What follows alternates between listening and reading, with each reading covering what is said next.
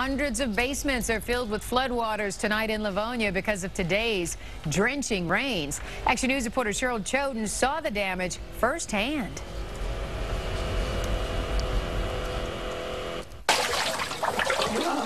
The water is thigh-high in Vince Nayland's Livonia basement tonight, a finished and furnished basement. His backyard is flooded as well. I was shocked. I got a call from the neighbor, said that it was happening to him, and I came home right away.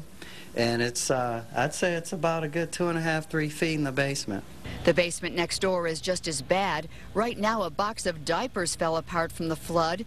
The pool table, TV, computer, couch, washer, dryer, all of it's underwater. Oh, I was devastated. There's so much money and time in our basement. My wedding dress, I mean everything. Our baby, we just had a newborn baby. All of her stuff that we got from the shower ruined. Not to mention just everything.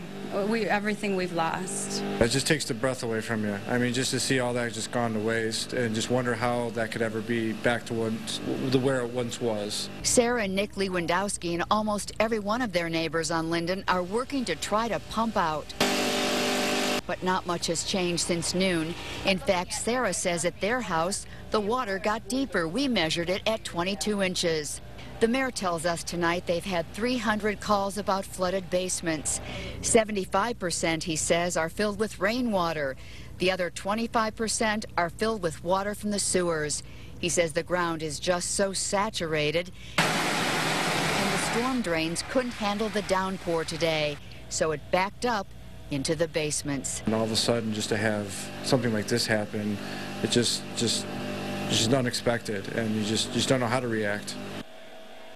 This is what you're hearing all up and down Linden Street tonight. People are trying to pump out of their basements. You can see the water here. Everybody is exhausted and disappointed. The mayor says they will do everything they can to try to help the people soak up, pump out. They'll try to pick up trash if they can. He said they will not be able to compensate the homeowners unless the drains were not maintained. He said they'll check all of that out tomorrow. Reporting live in Livonia, I'm Cheryl Choden, Channel 7 Action News.